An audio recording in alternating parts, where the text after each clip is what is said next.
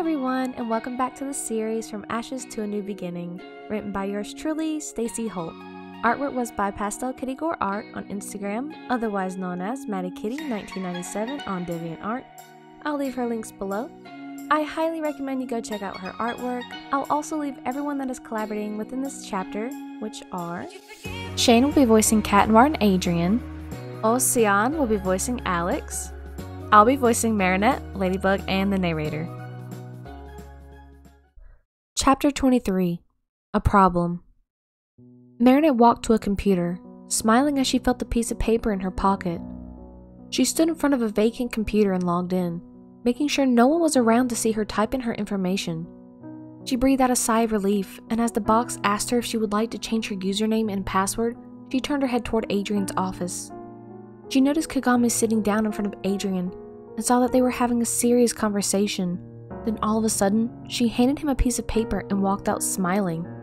Marinette quickly turned her head back to the screen and clicked off of it, quickly making her way to her studio room, hoping not to be seen by Kagami nor Adrian. She knew Adrian and Kagami dated a few years ago, but why would she all of a sudden give him a piece of paper and smile at him? Was it business related? Or was she just overthinking? Why did Kagami smile when she walked out? She never smiles. Something was off. Did she give him her number? Was Kagami trying to get back with Adrian? Marinette made it inside of her studio room and shut the door behind her with a sigh of relief, but didn't realize someone was still inside the room with her. Hi Marinette, remember me? She said. Marinette's eyes widened and looked toward the voice and saw Alix. Alix? What are you doing working here? Marinette said. I work here part-time. I do some heavy lifting here and there. It's a good workout. She laughed. Alix walked over to Marinette and hugged her. Marinette hugged her back and smiled at her. So, you got a job with Adrian, huh? Alix winked. Yeah. I needed to talk to you anyway, she said, turning toward the door and locking it. What is it, LB? Alix said, a little concerned.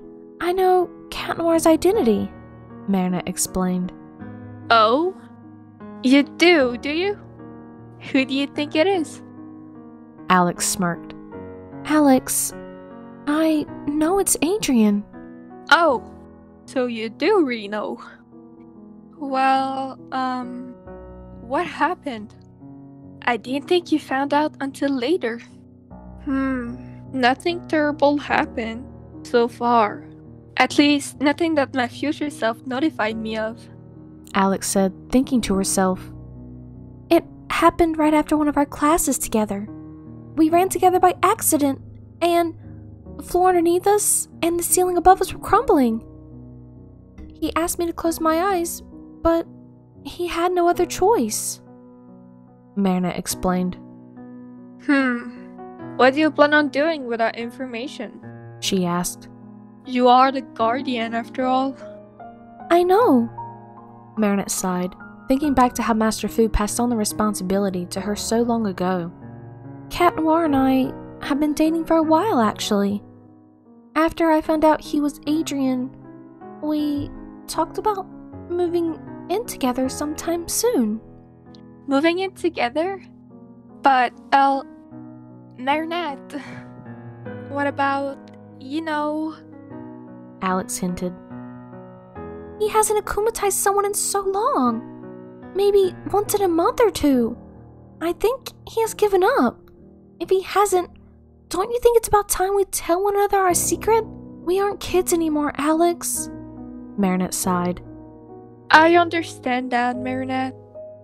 But the rules were placed there for many reasons. Remember Chablan? Just think about it before you do decide on doing it, Alix said, giving her a smile, unlocking the door and walking out. It was good seeing you. Be careful.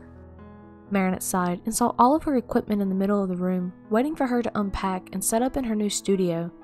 Hours went by, and after a while, her studio was beginning to look like a real designer studio.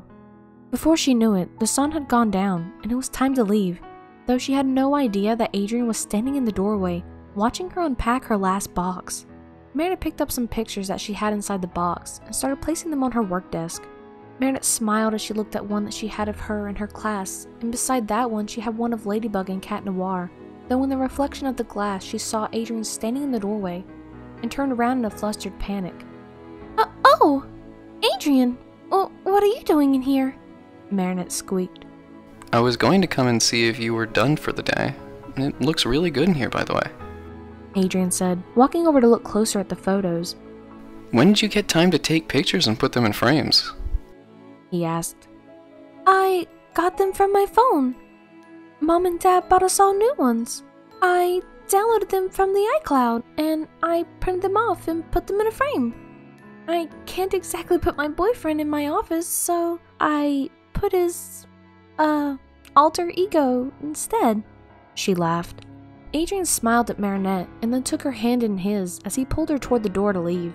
Marinette let out a slight giggle from his sudden affection and started following him out of the studio outside until they made it to his car. All of a sudden, he let go of her hand. Sudden movement caught her attention as Adrien tossed something into the air toward Marinette and she caught it in her hands. It felt cold, and as it landed in her hands, she heard it jingle. She uncovered her hands and looked down. He had tossed her his car keys. Huh? She screamed. She instantly looked at him as he let out a laugh. Have you ever drove a car before? He asked. You say that like it's a bad thing. And no, I've never needed to, she said, pouting. You have your license, don't you? Yes. I mean, I took the test when I turned 18, but I only ever passed that driving test. That was years ago. I don't really remember anything about driving. Adrien smiled and gently nudged her to the driver's seat. He opened the car door, and she stood there for a second, taking a gulp, intimidated just by looking at it. Come on, princess. It isn't that scary. I'll help you. You have your knight in shining armor with you. He smirked. Marinette laughed and rolled her eyes, stepping inside the car as he shut it behind her.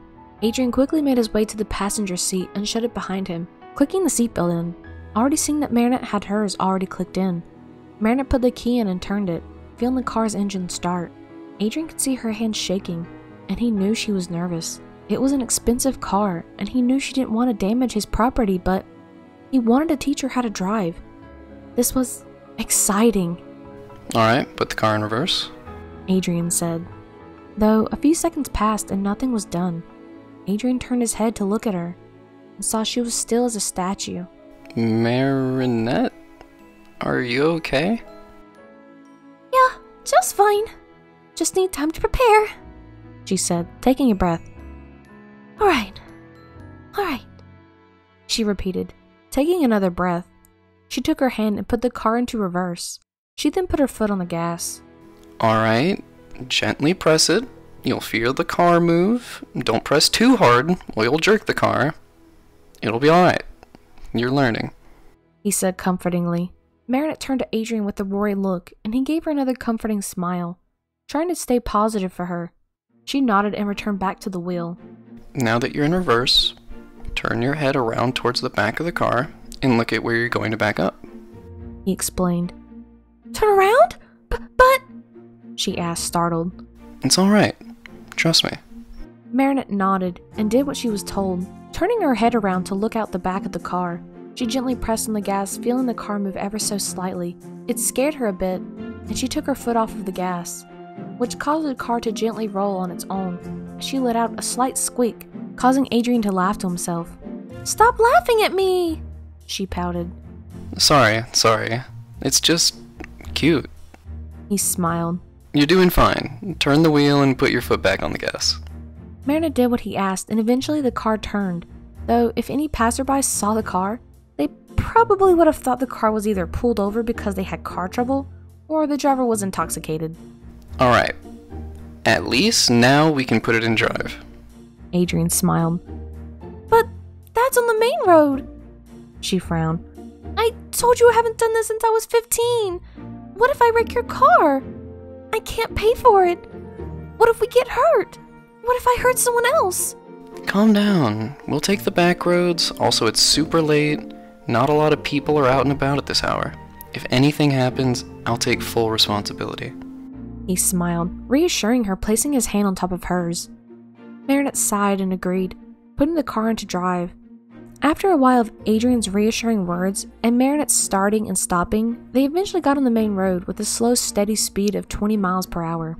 As they arrived at the Agreste mansion that night, Marinette turned off the engine and stepped out of the car, hands shaking. Adrian opened his car door and ran over to her, worried if she were alright. She acted fine in the car ride over, though she was quiet.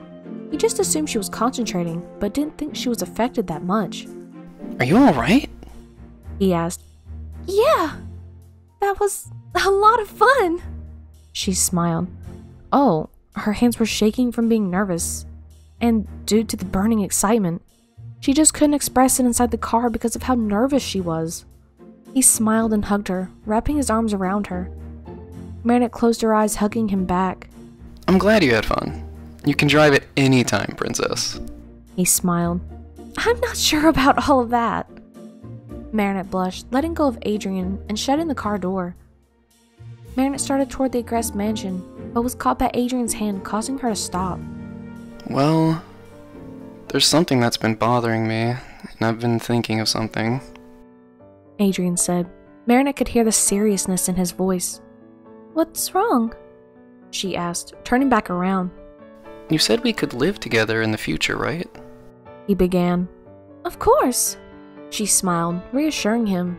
Your parents know you're dating Cat Noir. The realization hit her like a pile of bricks. Right. How is Adrian gonna move in with me if I'm dating Cat Noir? Marinette said, putting the pieces together.